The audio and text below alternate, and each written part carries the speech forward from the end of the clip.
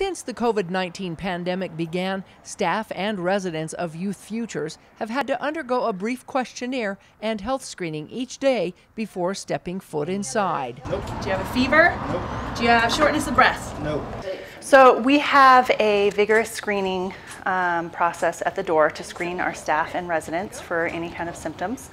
We are doing a lot of extra cleaning and sanitizing and using extra hot water on all of our laundry and dishes and all of that kind of stuff, trying to keep the house as safe as possible for everybody who comes here. Adhering to health guidelines and social distancing, the Youth Shelter for Runaways and Homeless is making sure that everyone is safe. We're only intaking kids on a case-by-case basis. So normally we're allowed to do some respite services. At this time, respite is being suspended. We're only serving kids who really need a place to stay.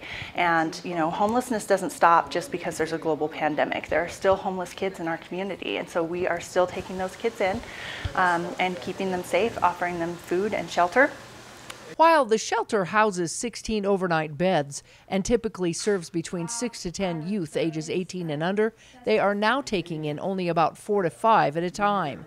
Those kids are busy working on their schooling. They're searching for jobs. They're applying for stimulus money. And so keeping them connected online, connecting them to local resources so that they can continue to try to move forward and build a foundation that they can stand on when they leave here is really, really important. I know jobs are a little bit scarce right now, but we're trying to help them find employment so that they can start getting back on their feet as well. While they aren't taking in teens for respite daycare during the pandemic, they are referring them. We have kids calling asking if they can intake because they're kind of just trying to get away from their families. And while that's understandable, we're not doing those types of intakes right now. So we're trying to support those families by either referring them to other services such as the SMART team. We're offering family therapy either over Zoom or occasionally in person, depending on the circumstances, and trying to support those students in keeping them home. If kids have run away or been kicked out, if they don't have a safe place to go, this is the place to come. We want them to come here first. We want to intake them or get them into family therapy, reconnect them with their families if that's safe and possible. Report to the appropriate agencies if there's more serious problems going on. Definitely, it's never a good time to sleep on the street, but during a pandemic it's just particularly bad. Relying on local food programs and storage houses, Youth Futures is currently struggling to stay afloat as donations are down during the pandemic. A lot of our funding sources during this time have been frozen or have dried up completely.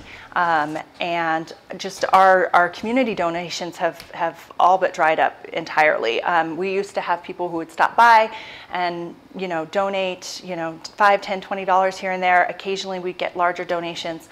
And that's really stopped. And so having that community support has really made an impact on how we operate. We've really had to tighten the belt, reduce our spending, reduce the amount of activities that we offer to kids, not get quite as creative and elaborate with our meals, but go really, really, really basic. So Whipple said they are also in need of cash donations and cleaning supplies. So if anybody has, an extra supply of those hard to find things like sanitizing wipes and cleaning supplies, paper products in particular, we're very low on things like paper towels and toilet paper, masks and gloves, that sort of thing. Non-perishable food, at this time we cannot accept prepared food, but we can accept the non-perishable stuff. So we really need support from the community to keep our pantry stocked so that we can continue to feed not only our residents, but also those community members that we're distributing supplies to. Whipple said anyone interested in helping with this cause can donate online anytime. The most effective way to help us is to donate cash. That's going to be just the safest, most impactful way to help us at this time. So you can go to youthfuturesutah.org and donate money to us there. And that money stays right here in our community. It helps local youth. It helps keep our doors open and our programs running. In St. George, Melissa Anderson, Community Education News.